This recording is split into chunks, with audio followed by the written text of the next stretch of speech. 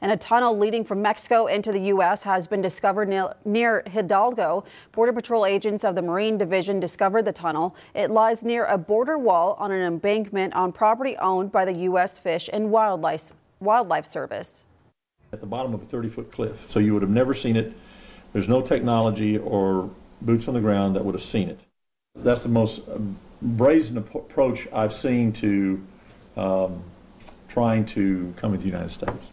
Authorities plan to destroy the underground passage later this week.